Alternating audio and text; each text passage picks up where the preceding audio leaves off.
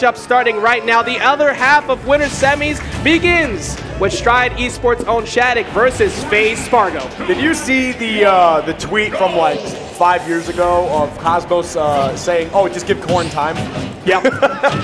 Well, the prophecy has come through, so shout out to Cosmos, I guess. Different person behind the wheel. Yes. But it's indeed, look, Corrin is a frame trap machine, also extremely safe on shield, but one of the few characters who doesn't really give a damn about you pressuring on shield is Cloud because of that great out of shield option and also the pressure he can put on himself.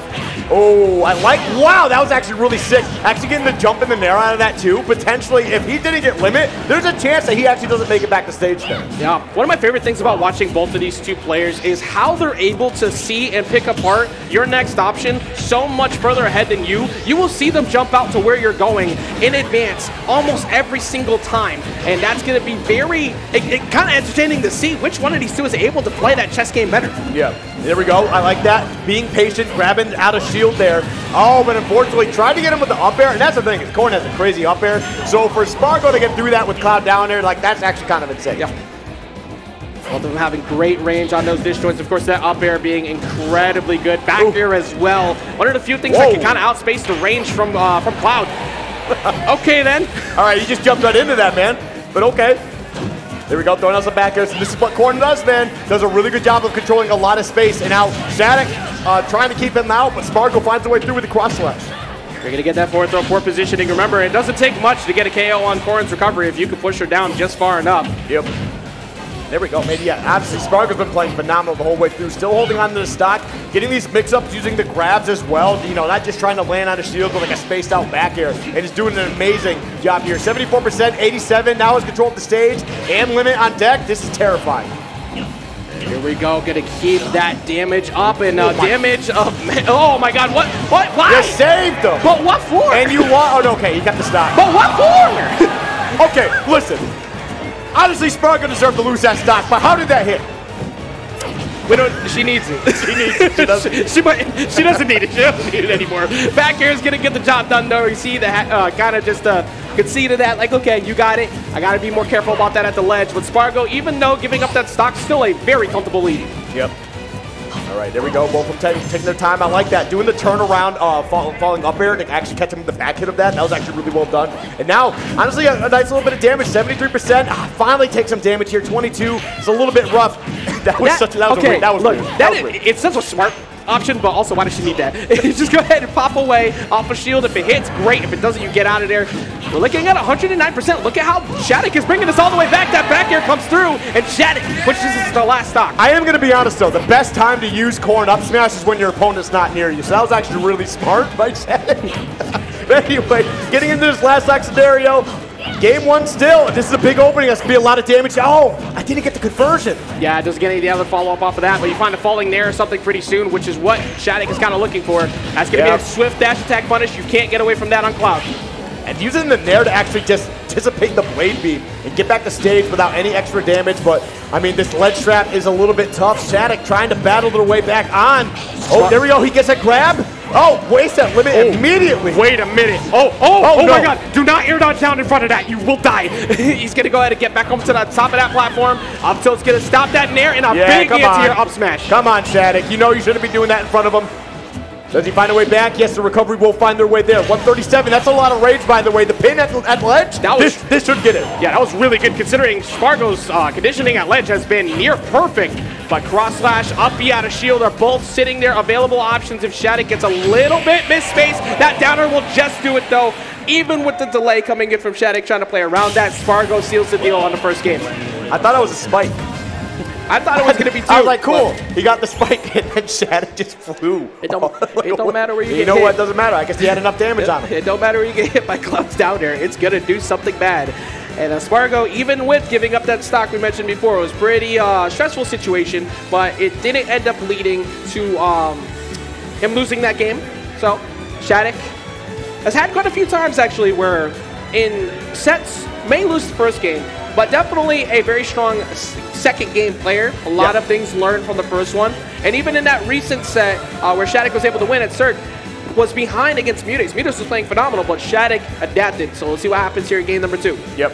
We're going to go to Hollow Bastion. I like that because Looking at that last game, how often was Shadic able to play around that platform with the pin? Let's see if we try to get that here on this stage too. Yes. I feel like there's definitely quite a bit of like, I don't know, he just wasn't able to get that side B, you know, and I mean, he did take a couple stocks with it, right? In a couple of weird scenarios, but I feel like it just wasn't able to be utilized as strong as it could have been. Yep. So we'll definitely see if that happens more in this game too. That platform will definitely help a lot. And as you can see, Shadic looks pretty locked in.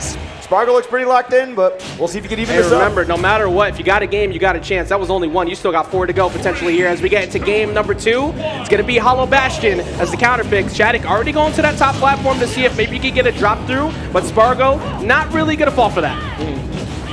Big damage as well for Spargo. Spargo gets so much maximized off of any platform situation you give to him. Yep. Oh, okay. Landing down, but we got the parry out of that as well. Okay, gets a little bit of something started, but Spargo finding their way out of that. Knowing when to end your turn is very important too. Spargo was ready and willing to punish any type of aggressive play there from Shadic. Shadic smartly backing off. Yep. There you go, back arrow. Wait a minute. Yeah, you know what? I respect what he was going for out there, and then the limit just disappeared at the very end. It sucks, but it is what it is. Yeah, I always looked at player cams too after that happened, and Spargo just kind of like, damn. But it is what it is. It happened, you let it go.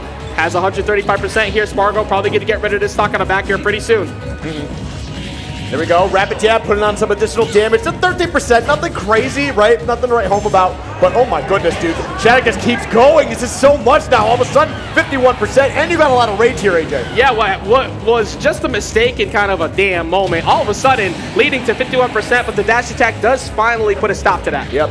And there we go. The blade beam does find a way through. Okay, no, he would have been fine. He's only at 9%. Let's settle down. I'm just saying, I would not be surprised to see Spargo go off stage and try and steal that double dip it? Yeah, he definitely would. Yeah, like hits the forward air, falls down with the down air. Yeah, why not? But speaking of down airs, that footstool dare out of shield working out pretty well for Spargo. Still holding a small lead here. We're going to get up to 100%, so now we're at those back air kill ranges. Nope. And there, oh wow, lift, great DI from Spargo. I thought that was going to be it. Yeah. But 123, should be able to just kind of sneeze at him on this point and be able to take this out, puts him right off stage. That's huge. He's got to use the limit. Yeah, I believe he still has this jump. Yes, he does, so he's able to get back to stage comfortably, but getting thrown once again. Up throw might do it now. Not enough just yet. Another one will do it, though. Yeah, but that was scary, though, getting around Corrin. In the what the? See, and that's why Cosmo stopped playing Corrin. Yeah, unfortunately, that is what it is. But 173, you just got to hit him at this point. All right, we're going to go ahead and get out of there with that back air. Let's see what happens. Back air coming through as well from Spargo. So Shadic with this lead, not able to close this out. Spargo holding on to 173%, refusing to relinquish that whatsoever. And that recap getting punished, but no death just yet, and that will close it. That was actually really smart, catching him out of the back air. So that little bit of the end lag towards that, got him in the blade beam, and now taking the stock. And hey, you know what? We love a little bit of charity. All right, so we love a little bit. Yeah, now we got like 3. So what are we doing? Yeah. Spargo doing his best to keep Shadic in the game multiple times. And look, classic saying, we take those. And that frame trap coming through, more damage adding up. If you get the air dodge, you find that pin. But Shadic refusing to let him touch the ground. Now this is the issue. We've been seeing Shadic do a great job of racking up damage, but it's been difficult to close out the stock early. That was a little terrifying. I was a little bit terrified there. Yeah, and it doesn't matter whether you won or someone helped you win. You take that W every day of the week. Going for a fourth. Oh, no way! Whoa! Whoa! You are so smart for that, because that was the steal of the game. I am looking at the crowd and there are so many different looks. I'm seeing head bobs like, yeah, every D's face is literally, yo, that was crazy. So that's like twice today that we've seen a counter close out a game. Yeah. In a situation you never usually see counter get thrown at this. Okay. You know, listen. I like how Shadic got the dub and then put the hand up like, I can't believe that worked. But Shadic still gets the W, of course. Again, we mentioned it before. A lot of the best players, even when they win, they're still a little frustrated because they want to close it out cleaner, you know? And Shadic knows that that game could be a lot cleaner. So that's one on the board. Crazy. You got to go ahead and clean it up. But Spargo, that is now 2 SDs and essentially a trade off of a stock from game 1. Can't let those continue. My head hurts. Yes. My brain hurt. It's been a lot of great gameplays. Time for a nap. Honestly, look, it reminds me a lot of like when I was first playing Smash Bros. You play the character with counters so you can beat up your brothers easy. Yeah, because everybody keeps mashing buttons. Yeah, but man, dude, it's actually, I don't know, it's crazy to just see 2 counters that made like such a big impact on these sets. But as we get into Game 3 here, another Game 3 for us, AJ, and we're going right back to PS2. Isn't that great? Well, look, we'll go ahead and cash it in. Makes the best games. Right now, we got game number 3 here. Both of them trading off a ton, trying to get that early lead. Yep. Oh. Okay. All right, a little bit of a jungle scenario here, getting some damage, a couple up airs, and now they're trying to chase him down, utilize the extra speed on this limit as well. I think they are whipping, and finally, we see that kick come through, and man, this has been trading the lead back and forth here. Yeah, you can see it in the body language, both of them very intense right now. Not going to go for the down air, instead trying to cover the aggressive option off stage, but Spargo not closing it back here at least gives him a good position. Do we get the down air this time? The answer is no. Yep. All right, he just stood there and just let him go to center stage for free. And actually got a nice little punish with that forward tilt. So honestly, well played, and a little bit of a DBZ moment, but Spargo takes the first stock. Yo, and the footstool tech chase to get the throw to look for a follow-up. Do we close it out off the back here? No, instead trying to go for a side B, and Spargo racking up this damage. Oh, you can keep going. You can absolutely keep going for that. Tries to get the spike, and yes, you do! As Spargo does not let that one singular mistake get away. That was spicy. That was very spicy. That was actually really upsetting. That actually can really hurt your mental moving forward too, especially in a scenario like where you just took a game and now you're potentially getting 3 stocked here, depending on how nice, nasty Spargo wants to get. Yeah, you got to be very careful. I will say I have seen Shadic make some incredible comebacks, but this one is going to ask for a lot, as Spargo is just playing as perfectly as you can ask for ever since that spike, and also just in general here in game number 3. I like that though. The up throw will do it. You don't see that too often, but at that percentage, almost anything will take Cloud out. All right, pretty much everything for Spargo is to prevent falling up air from happening. That's where a majority of the damage is going to come in. As you can see right there. Yeah, he's just not letting it happen. You throw me, that's it. All right, there we go. The back air, putting him way off stage. All right, gonna let him get back to ledge. Not gonna utilize any of those resources to try and close it out. The forward tilt once more coming out here, looking for the down air. Not gonna get the connection he needs, but the up smash will do it as we take a 2-1 lead here for Spargo. You can afford to do that as well. You're only at 10%. You have limit available to you. You do not need to worry about if you whiff that up smash, you're probably not dying. At best, you're taking at least 40. So very smart of Spargo, knowing the situation's worth it, going out there, closing out what was a dominant game number 3. Does Shadic have the answers going into game 4? Right now, you're asking for a lot because that was not only an incredible play in stock 2, but just incredible play, period, from Spargo in that game.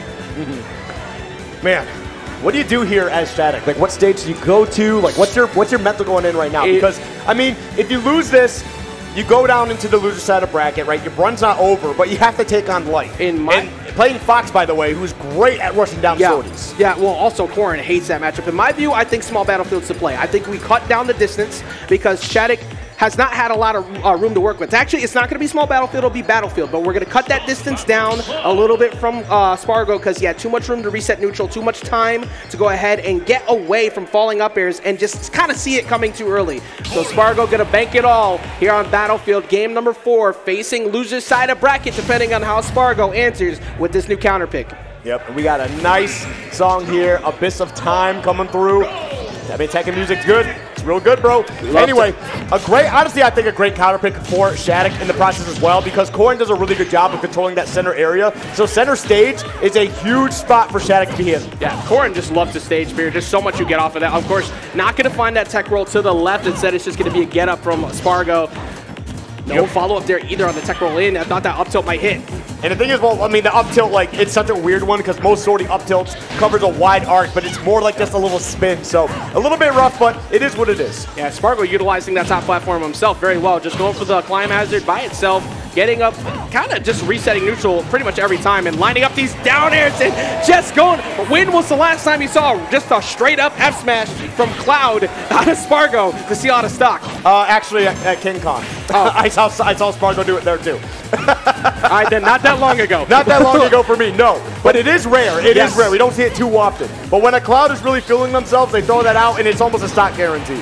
And right now we're looking at 33%. Not too bad here. Looking for the falling upper and going for the mix-up on up smash. That's been a little while since we've seen that show up. And there we go. Gets the kick. Put him way off stage. Ooh, tried to catch him on that ledge with that pinpoint forward smash. Unfortunately, not going to be able to find it. The up air not going to be enough here either. 152. Spargo perfectly content to go to a platform instead of the ledge because kind of just knows that reacting with DI on these up airs has been the thing he needs. Looking for a cross up on DI there, but actually pretty much going nowhere. And no punish there on the parry either. This is pretty big for Spargo. There was a potential that we saw a finishing touch there. Oh, but the sliding forward tilt, that's going to be enough to take out that stock. And man, Spargo up strongly once again. Again, this is another position where you're asking for a lot. You can see it's kind of wearing on Shadic as the camera continues to show. A little bit of frustration, but you just got to lock in right now. You're behind a whole stock. You got to get it together if you want to get through this mental fortitude that Spargo has at the moment in Game 4. Yep. All right, there we go. Get some of those falling up airs in the process, but Spargo saying, look, I know you got your falling up air, but I got a few up airs up myself. And then there we go, 93, 103% now, AJ. This is a very scary spot for Shadic to be in. This could be the end of the run on winner's side. Yeah, Dancer, tries to go for it there. Falling back down, Spargo not getting punished either. So Shadic not able to get the damage on the table to where it was available at that moment. And we're going to get the Tomahawk. Even though it doesn't kill, it's just going to lead to that much closer of a game. And that F-tilt will finish it as Spargo dashing back, repositioning into the F-tilt. And we will see Spargo going up against Onin in winners finals. That air dodge back to stage for the mix-up into the forward tilt was so nasty. That was actually really, really gross. It was also really sick. Yeah, not something you see too often, but that reposition is so perfect because, again, what do you lose in that scenario? You're up so much. You don't really need to worry about if you get hit in that position. We're going to see it here, fourth throw. Send them back off stage, jumps back up. I'm just going to fade back because you thought that I was going to press a button there, and you got aggressive looking for a big play. Spargo taking full advantage of that. And even if you do get hit, you take a max of about 50% if Spargo gets the, or excuse me, if Shadic gets the right hits. Gotta got your ankles broken here. I'm gonna be honest. Jesus, that just missed too. Like perfect spacing on it. Incredible job from Spargo. He ruined his threads. Yeah, definitely creased the sneakers on that one. Oh man, no, I mean the sword like cut his little cape thing or whatever. I know, but he also like bent down. He like slid with the shoes. That was crazy, man. That was terrible. He's not wearing Jordans. Don't worry about it. He can't afford it.